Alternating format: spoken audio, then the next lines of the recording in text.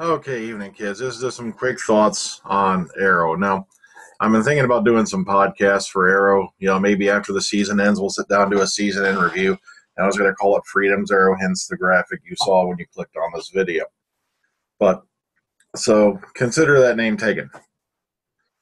But, some quick thoughts on Arrow. All right, a lot of people keep talking about the quote-unquote OLICITY thing, which is, Oliver and Felicity. People are like, well, how come every time it looks like they're about to get together, something ticks one of them off and they're apart again? Very simple. It's called avoiding, in TV terms, the moonlighting syndrome.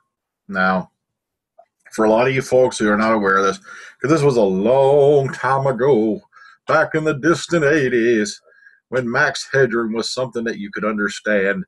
And I'm not talking about this, the amount of space you have to wiggle your head around in your car. But what happened was there was a show called Moonlighting. Featured two main characters. One, David Addison, played by Bruce Willis, and Sybil Shepherd playing Maddie Hayes.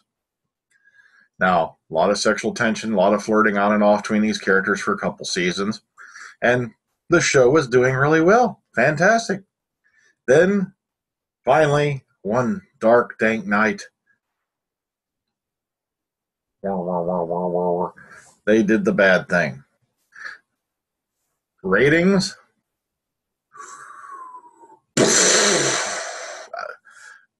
dropped through the floor.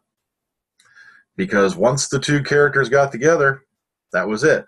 Everything everybody had been looking forward to, been waiting for, it was already accomplished on screen. Therefore, kerplooey, it was done. And I think that's one of the reasons why they keep doing this with, Felicity and Oliver, is they're avoiding the moonlighting syndrome. Now, join us next time as we talk about another famous TV thing, jumping the shark. That's a funny one. But okay, that's just my brief view on it. I think that's why they're doing this. So take it as you will. Good night.